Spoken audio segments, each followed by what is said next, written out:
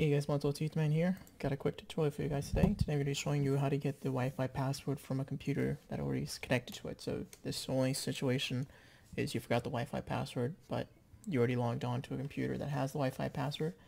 So you're going to want to open up your start menu and then just type in Wi-Fi.